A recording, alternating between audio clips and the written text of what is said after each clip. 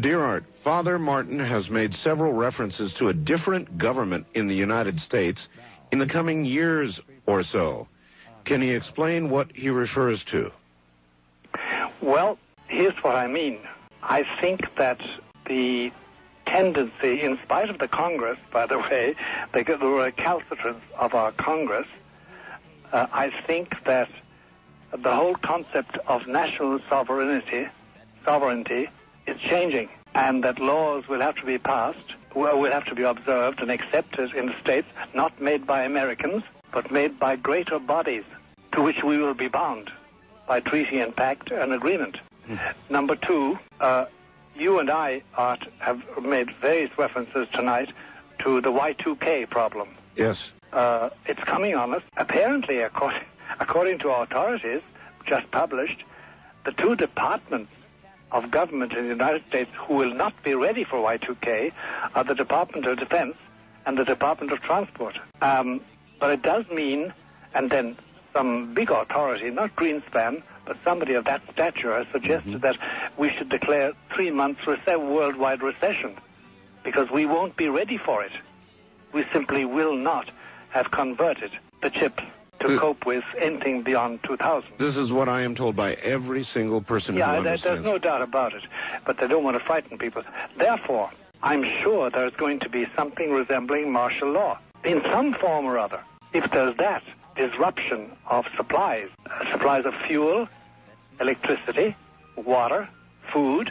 So people should prepare with the basics. They should, but the point I'm making, that's true. But the point I'm making is that we will be constrained by laws that change the face of America, at least for a while, and we may never go back. In fact, you can read spiritual writers writing currently who say this is a lovely, neat trick to impose Big Brother on us all. Sure. You can suspect all such conspiracies.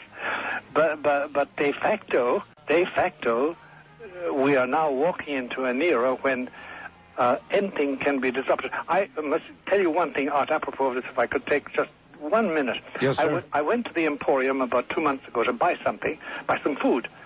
And on that day, it's the Emporium here on 3rd Avenue, where I go, and it's in the basement.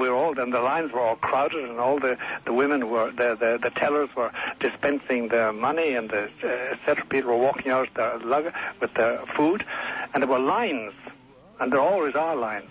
And suddenly, the electricity died out, and no computer worked. Yes. And we stood in mute silence, paralyzed. We couldn't get our money. They couldn't take our money. We couldn't get our food. We didn't want to go. We had already taken our supplies in the usual little carts they give us. But it was a symbol of what can happen when the juice stops. It was very frightening. Yes. There was a movie that I recently saw, which I just at this moment cannot recall the title of. But it was about exactly that scenario. The power went off, and the power stayed off. And in the first little bit of the time, everything was relatively normal. People got candles. That's right. But very shortly, the food stopped, the sales stopped, tempers frayed, cars stopped. Yep. People began running out of gas. That's right. It turned into absolute anarchy, murderous, I might add, anarchy, very quickly. And there had to be martial law. Oh, well, where possible. Now, we are a nation of 260 million people. And really the only thing that allows law and order to reign is the basic respect of the massive number of people. That's right. For the law. And if enough of them turned against the law, there could be no law enforcement. There would be no law enforcement. There would be anarchy. There would be chaos and anarchy. There's no doubt about it. If you ever